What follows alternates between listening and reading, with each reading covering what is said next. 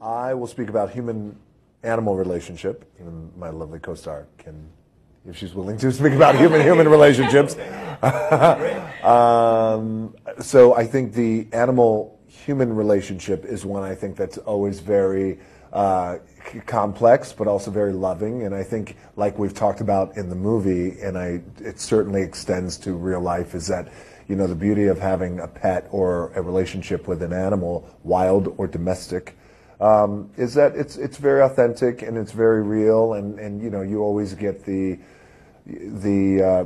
complete earnest side of these animals. You know, compared to with humans, it can be a little complex in a different way. What do you think? Yeah, I think that's true. I think with humans, I think.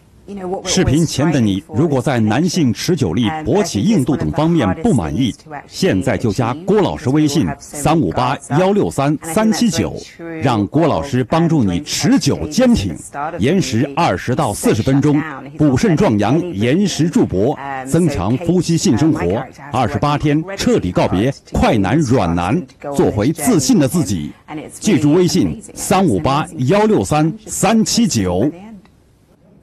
Because I don't like people. Yeah. He makes that very clear. Yeah.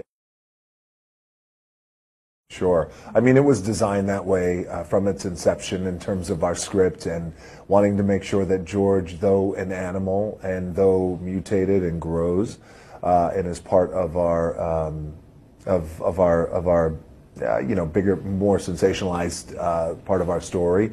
We also wanted to make sure that he not only had a heart, but he was a rooted anchor for my character, Davis. So it was almost like a 1-2 punch, where we had Naomi's character and George both helping me on my journey, and you know, helping me realize that arc and completing my journey at the end of the movie, where at the end of the movie I open up, I look forward to having a relationship.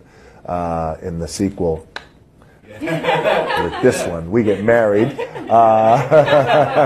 We take it to a different level, and we, yes. Yes, me too. Cupcake.